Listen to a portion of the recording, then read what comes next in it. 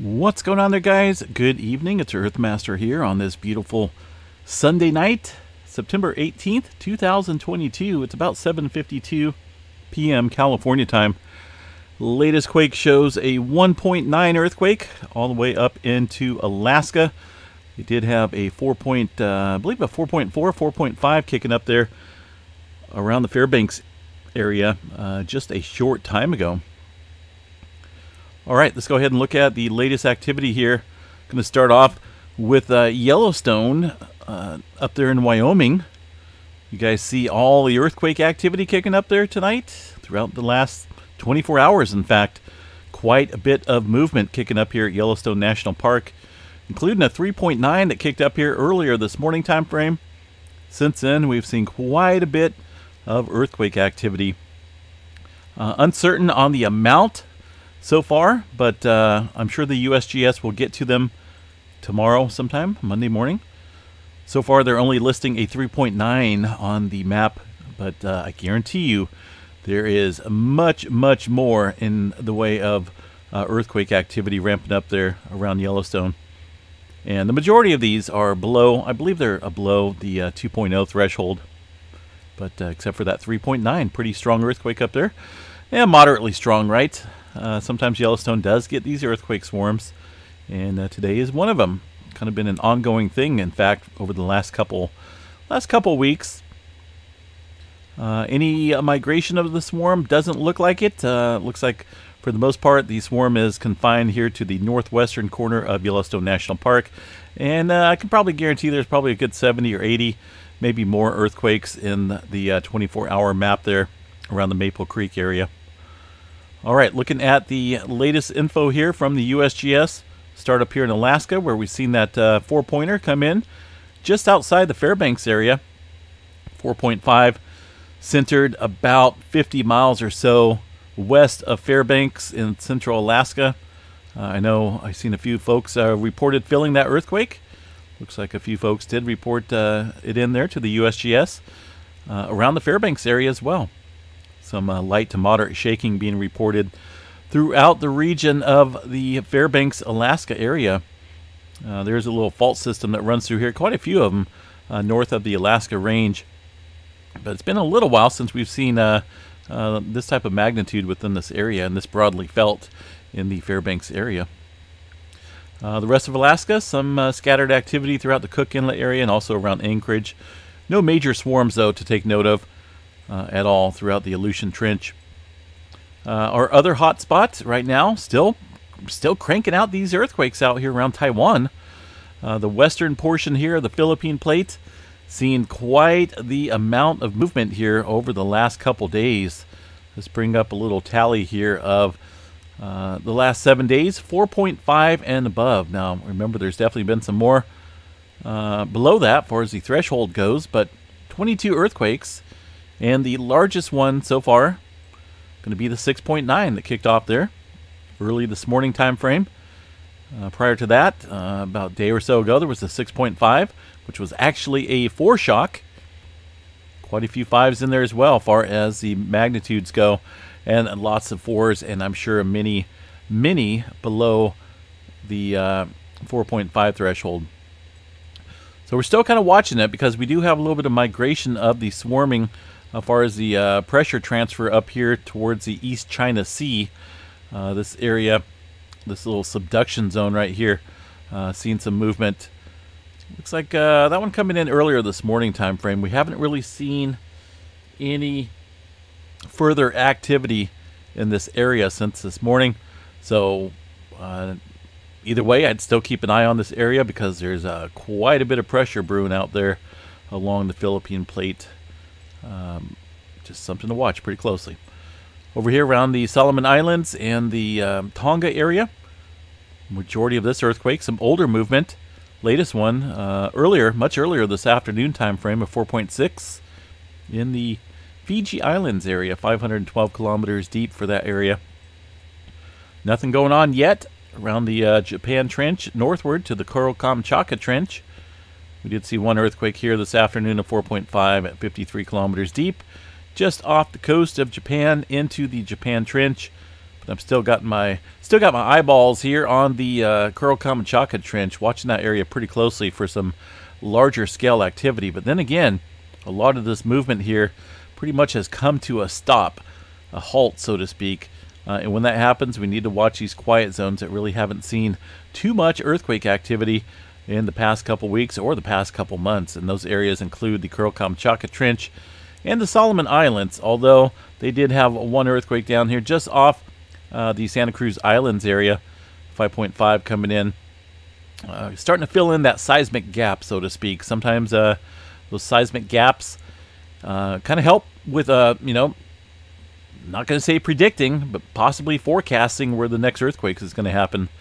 Read a couple good lectures in college in the class that I'm in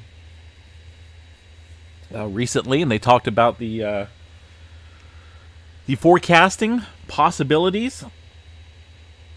It's not set in stone. A lot of people think it is, but there's definitely some issues with it. It's not 100% guaranteed when it comes to the forecasting of the earthquakes.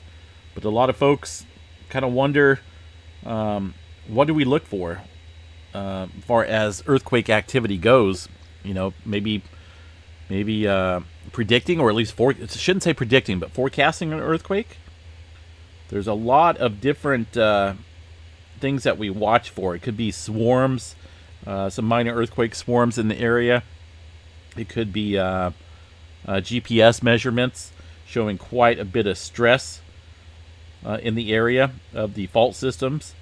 Also, I don't think I mentioned it here on this channel, but radon gas emissions can occur down below from breaking rocks. Also, a drop in the water table or change in water quality can also possibly be a foretell sign of some earthquake activity about ready to happen. So there's a couple different things. I always look at earthquake swarms in certain areas and around certain fault systems to look at the potential of seeing an earthquake in that area.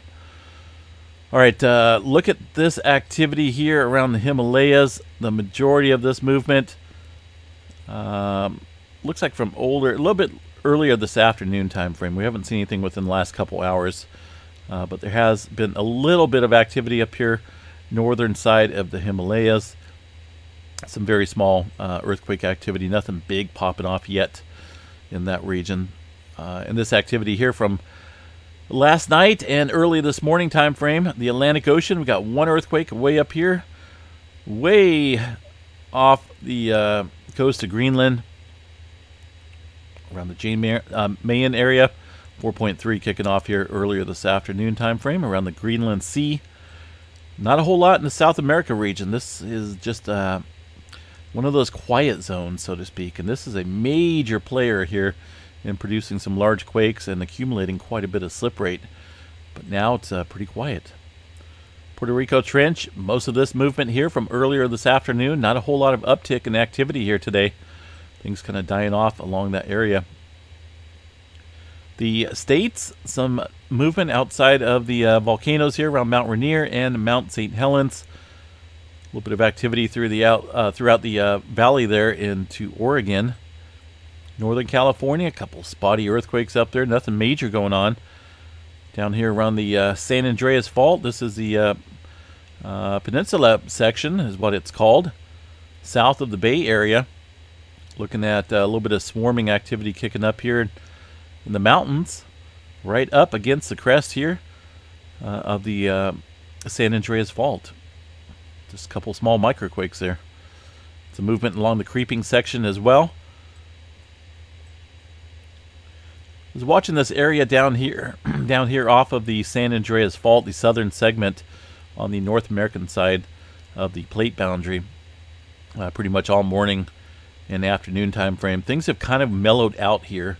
Last earthquake was at 01:24 UTC time, and that kind of puts that at about an hour and a half, 2 hours ago was that last earthquake. So things kind of mellowing out, but not completely. I still think we need to watch the West Coast. I am going to leave that up tonight as far as the earthquake watch goes on the stream. Just still been quite a bit of earthquake activity along the West Coast in some swarming fashion there in certain areas. Let's see, there's that 3.9 up in Yellowstone. Let's see what else we got. Look at the rest of the country. Super duper quiet, man. Not a whole lot going on there. Check out the tremor map here tonight, see what we got. As far as movement along the Cascadia subduction zone, we got 178 epicenters of tremor, mostly confined to the Oregon area, about the southern or the central edge, or central portion of the Cascadia. Somewhat of a good uptick, 178 epicenters. Let's go ahead and check out volcanic seismicity map at the Mount Rainier area, since we have been seeing a little bit of microquake activity up there listed on the map. So we're going to check out the 3-component broadband station here around Camp Muir and see what we have listed up here. I'm not for sure what that is. Doesn't look like earthquake activity. Possibly. Maybe rockfall. Look at those S waves there from the 6.9 in Taiwan earlier this morning time frame. Holy smokes. Just goes to show you how those surface waves can travel pretty distantly. As far as earthquake activity goes, it's kind of spotty. I can't say that all of this is earthquake activity. It kind of looks like maybe some rock falls or something going on there at the Mount Rainier area. Earthquakes are distinct, kind of those type of fashion. And then again, maybe not. Maybe these could be earthquakes, just kind of an ongoing swarm. We'll have to dig into that, check it out, and see what the PNSN folks have to say about that. All right, let's see. Solar weather activity. Kind of burned out today. Had some rain and some thunderstorms here in California today. Got my adrenaline pumping, and now I'm coming back down from the adrenaline rush. Get that tired feeling. It's cold. It's windy. Got some more showers and possible thunderstorms overnight here in California. So I'm pretty excited, but I do want to get a little sleep as well. Current solar flare detection shows some movement or some activity in the C flare category. Couple horns there kicking up on the graph. I believe that's coming from a far side sunspot. Going to be this one right here, kind of peeking around the corner. It does look pretty impressive, at least from here, as far as the dynamics of being off the surface of the sun there. Just kind of looking pretty dramatic in a way. Looking at the magnetic field, though, really can't see it. Can't really view it yet. Possibly tomorrow, this time or in the morning, should be able to view this for an update and get a little bit better look at the magnetic field there with the sunspot, which is probably going to be 3104. Couple old sunspots scooting around the bend off the western limb. Got 3102 popping here, but not all that active. Pretty weak sunspots that are facing Earth right now. I think our better chance could be some activity on the eastern limb as it rotates around. 90% chance of a C flare tonight, or for right now. 20% chance of an M flare, X flare, around 5% chance. Not for sure where they're getting these from, but that's what they have there. There's that M2.6 that kicked off earlier. That was from that departing 3098 sunspot, which is long gone. Here's a little bit better look at the far side sunspot here. Of course, our view cuts off right here around this white line. But we get a little peek here from this instrument, the spacecraft. That's got a little bit better angle and view. And it's looking pretty awesome as far as it looks, I should say, but we don't know exactly until it rotates in the view and get a little bit better angle at the magnetic fields, which we'll kind of watch for tomorrow morning, see if we got a little bit clearer view. No major coronal holes facing us. It looks like 25 is, yeah, it's kind of lined up here within view, I believe. That could enhance some solar wind stream in the coming days, coming nights. Coronal hole number 25. Right now, green across the board, though. Pretty minimal conditions with solar weather way down there as far as the KP indexes go. A little bit of amplification here on the speed of the solar wind. But aside from that, things look pretty stable and minimal. Alrighty, what else do we have here, folks? I believe that's about it. Gonna call it a night, and enjoy the rest of the rain overnight and the morning time frame. I think we got some rain coming up tomorrow as well. So hope everyone has a good night. Again, I'm going to leave up the West Coast Earthquake Watch overnight, just because we haven't really seen any adjustment westward as far as the stability of the plate systems go. Most of the activity is hitting Taiwan like crazy. There is some movement into the Kermadec Trench area in New Zealand, a couple threes down there, and it looks like a 4.6 as well around Fiji. But I'm leaving up the West Coast Earthquake Watch for now. We'll keep an eye on it overnight and see how the activity either picks up or declines, and we'll go from there tomorrow. Have a good night, folks. Catch you guys later, and stay safe out there. Peace out.